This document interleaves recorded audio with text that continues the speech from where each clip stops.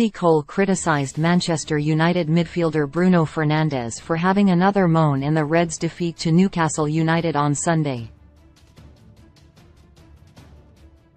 Erik ten Hag's side suffered a disappointing 2-0 loss at St James Park, with the Magpies leapfrogging the Reds in the Premier League table as a result of their win.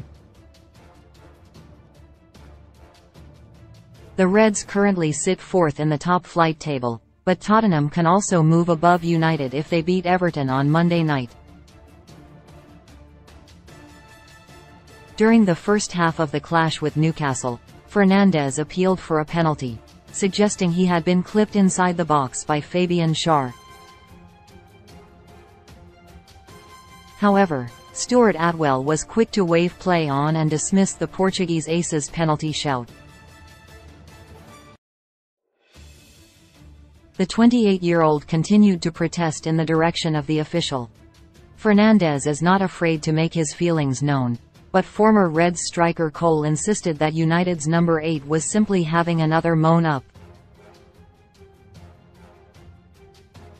"Nowhere near a penalty," Cole told Premier League Productions.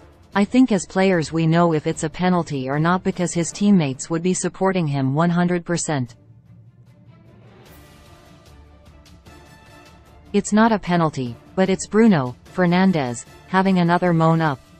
Cole, who made 275 appearances for United, winning 5 Premier League titles, also criticised Marcus Rashford for his role in Callum Wilson's goal. The Newcastle striker headed home from a corner to give Howe's men a 2-0 lead late on in the clash. He added, "If you look at the position Callum Wilson finds himself in for the second goal, he's dropped his shoulder 3 or 4 times. Rashford doesn't know where he is. You've got to give everything to clear that ball. Wilson's got a clear header. It's bad defending. I'm not here to have a go at anybody, but at no stage does Rashford know there's anybody behind him." United welcome Brentford to Old Trafford for their next Premier League game on Wednesday night.